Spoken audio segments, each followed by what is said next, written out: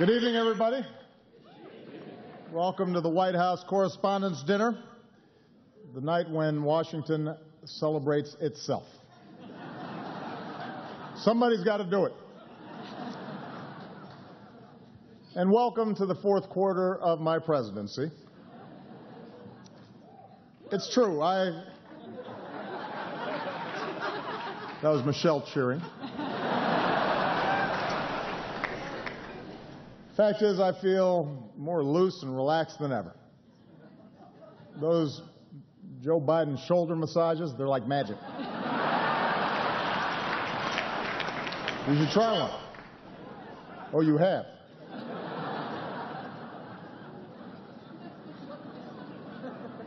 I am determined to make the most of every moment I have left. Now, after the midterm elections, my advisors asked me, Mr. President, do you have a bucket list? And I said, well, I have something that rhymes with bucket list.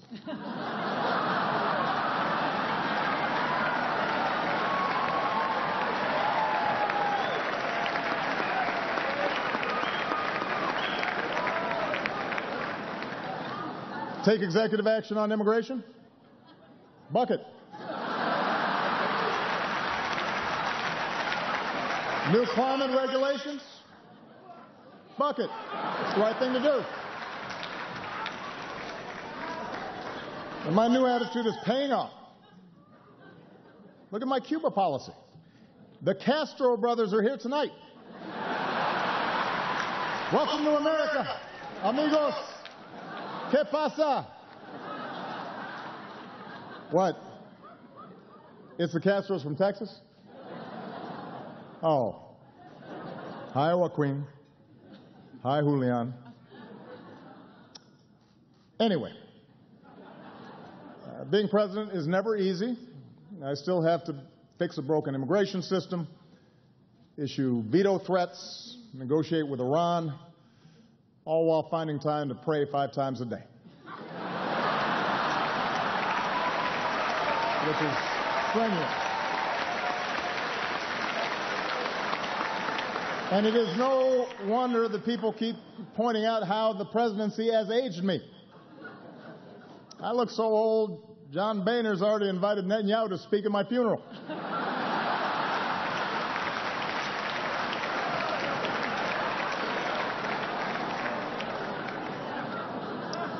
Meanwhile, Michelle hasn't aged a day.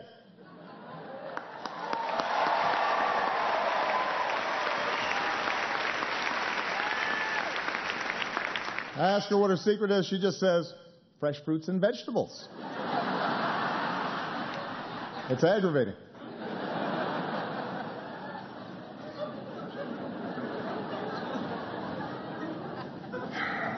Fact is, though, at this point, my legacy is finally beginning to take shape. The economy is getting better. 9 in 10 Americans now have health coverage. Today, thanks to Obamacare, you no longer have to worry about losing your insurance if you lose your job. You're welcome, Senate Democrats.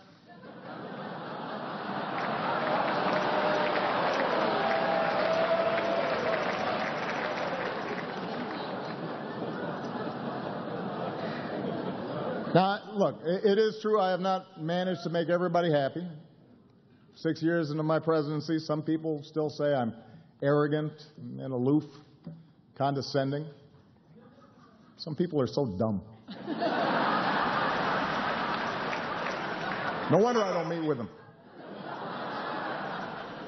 And that's not all people say about me. A few weeks ago, Dick Cheney says he thinks I'm the worst president of his lifetime. Which is interesting because I think Dick Cheney is the worst president of my lifetime.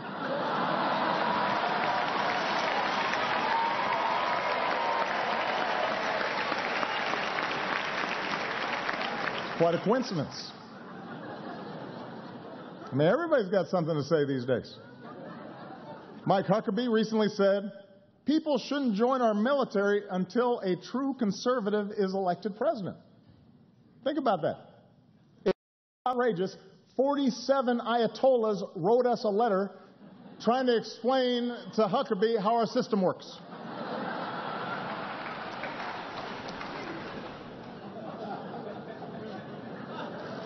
It gets worse. Just this week, Michelle Bachmann actually predicted that I would bring about the biblical end of days. Now that's a legacy. That's big. I mean, Lincoln, Washington, they didn't do that.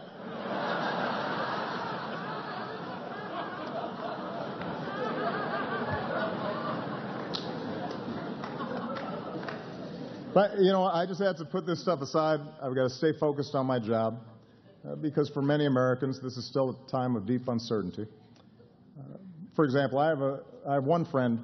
Just a few weeks ago, she was making millions of dollars a year, and she's now living out of a van in Iowa.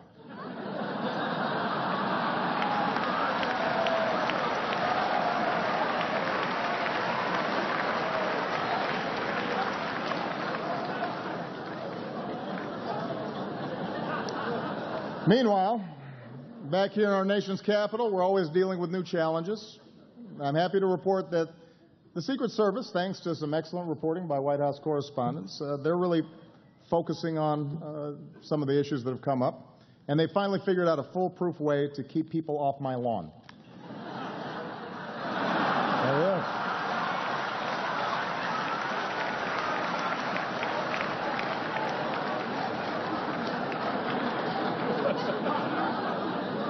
It works. And it's not just fence jumpers.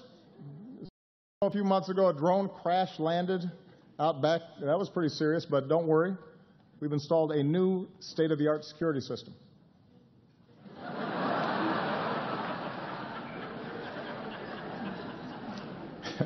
You know what? Let me set the record straight. I tease Joe sometimes, but he has been at my side for 7 years. I love that man. He's not just a great vice president, he is a great friend. We've gotten so close in some places in Indiana, they won't serve us pizza anymore.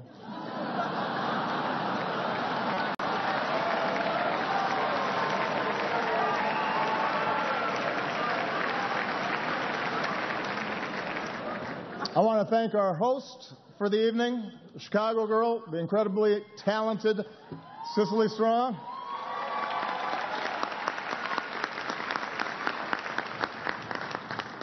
On Saturday Night Live, Cicely impersonates CNN anchor Brooke Baldwin, which is surprising because usually the only people impersonating journalists on CNN are journalists on CNN.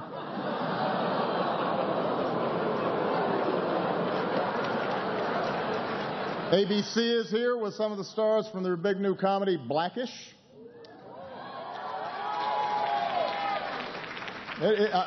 It's a great show, but I have to give ABC fair warning. Being Blackish only makes you popular for so long. Trust me. There's a shelf life to that thing.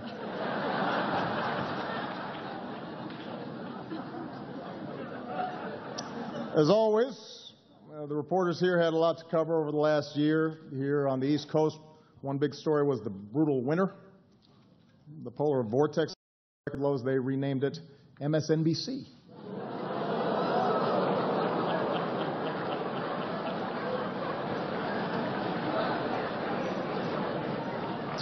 But of course, let's face it, there is one issue on every reporter's minds, and that is 2016.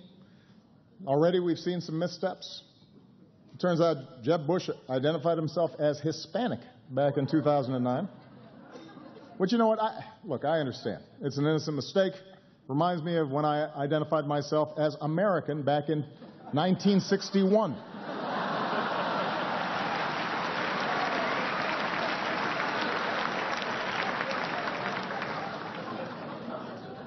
Ted Cruz said that denying the existence of climate change made him like Galileo.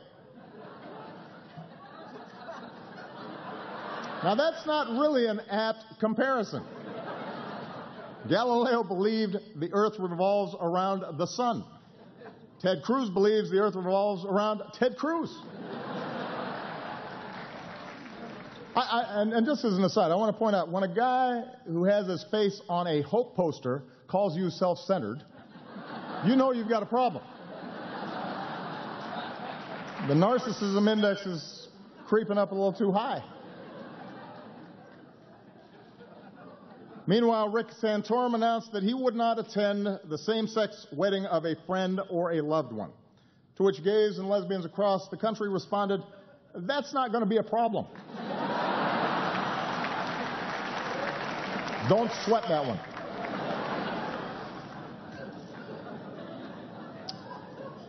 And Donald Trump is here. Still.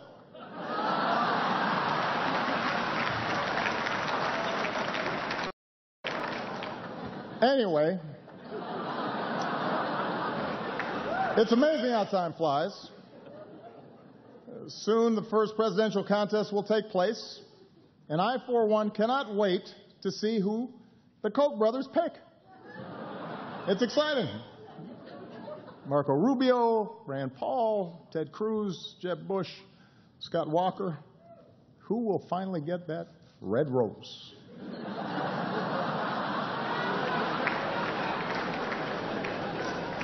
The winner gets a $1 billion war chest. The runner-up gets to be the Bachelor on the next season of The Bachelor. I mean, seriously, $1 billion from just two guys. Is it just me, or does that feel a little excessive? I mean, it's almost insulting to the candidates. The Koch brothers think they need to spend $1 billion to get folks to like one of these people. It's got to hurt their feelings a little bit. And look, I know I've raised a lot of money too, but in all fairness, my middle name is Hussein. What's their excuse?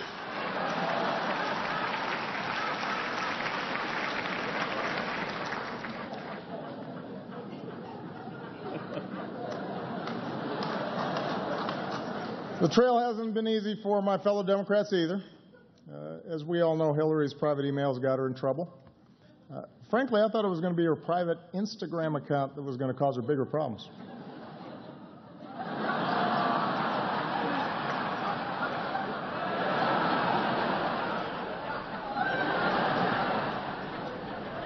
Hillary kicked things off by going completely unrecognized at a Chipotle. Not to be outdone, Martin O'Malley kicked things off completely unrecognized at a Martin O'Malley campaign event.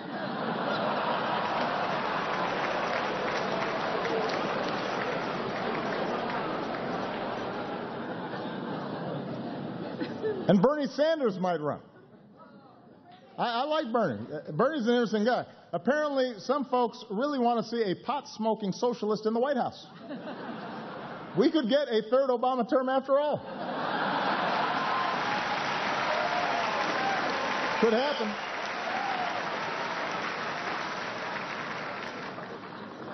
Anyway, as always, I want to close on a more serious note. You know, I often joke about tensions between me and the press, but honestly, what they say doesn't bother me. I understand we've got an adversarial system. I'm a mellow sort of guy. And that's why I invited Luther, my anger translator, to join me here tonight.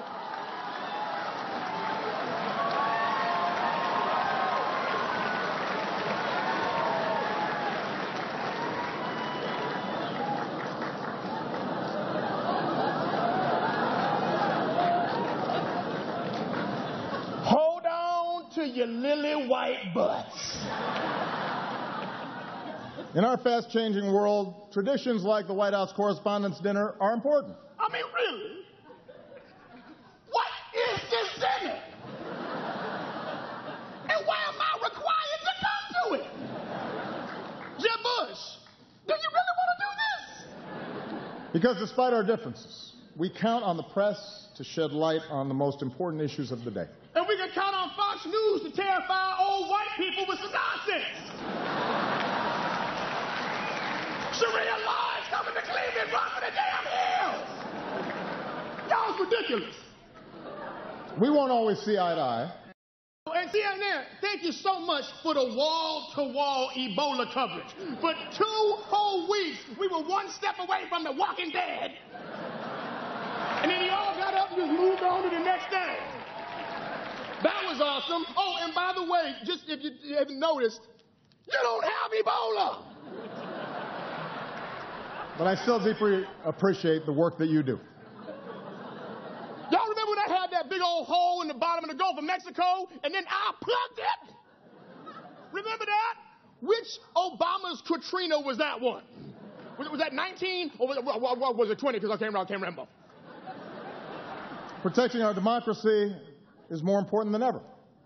For example, the Supreme Court ruled that the donor who gave Ted Cruz $6 million was just exercising free speech. Yeah, it's the kind of speech like this. I just wasted $6 million. And it's not just Republicans. Hillary will have to raise huge sums of money, too. Oh, yeah. She gonna get that money. She gonna get all the money. Khaleesi is coming to Westeros.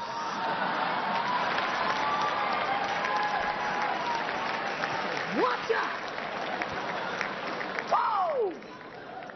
The nonstop focus on billionaire donors creates real problems for our democracy. And that's why we're running for a third term. No, we're not. We're not? No. Who the hell said that? But we do need to stay focused on some big challenges, like climate change. Hey, listen, y'all, if you haven't noticed, California is bone dry. It looked like a trailer for the new Mad Max movie up in there. Y'all think that Bradley Cooper came here because he wants to talk to Chuck Todd?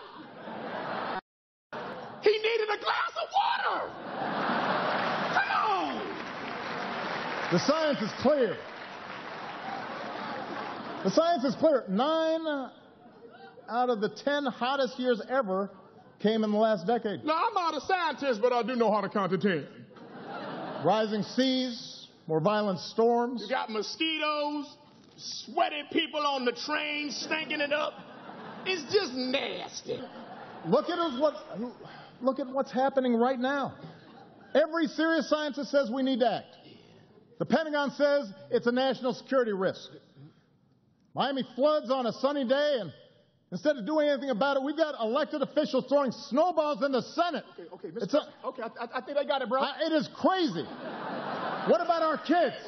What kind of stupid, short-sighted, irresponsible bull? Whoa! Hey! What? Okay, no, hey.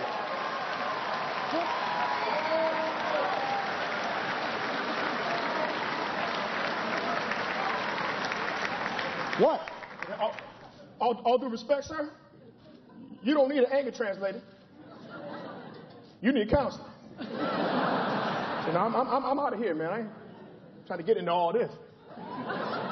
Go.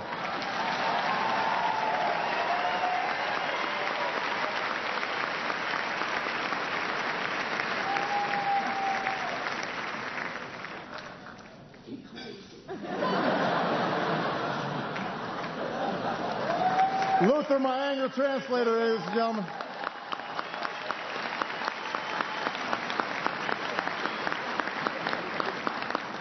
Now that I got that off my chest. You know, investigative journalism, explanatory journalism that exposes corruption and injustice and gives voice to the different and the marginalized, the voiceless. That's power. It's a privilege. It's as important to America's trajectory, to our values, our ideals, than anything that we could do in elected office.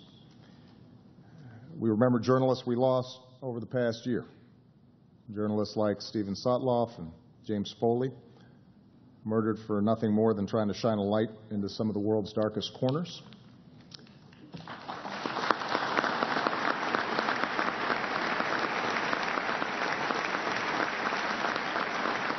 We remember the journalists unjustly imprisoned around the world, including our own Jason Rezan.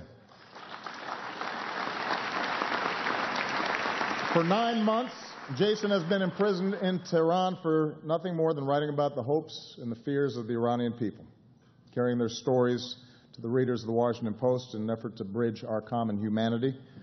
As was already mentioned, Jason's brother Ali is here tonight, and I have told him personally we will not rest until we bring him home to his family, safe and sound.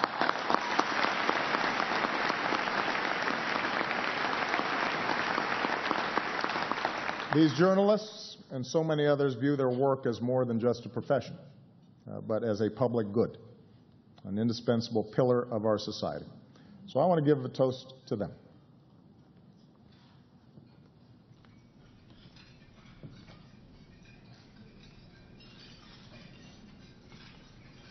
I raise a glass to them and to all of you with the words of the American foreign correspondent Dorothy Thompson. It is not the fact of liberty. Liberty is exercised that ultimately determines whether liberty itself survives. Thank you for your devotion to exercising our liberty and to telling our American story. God bless you. God bless the United States of America.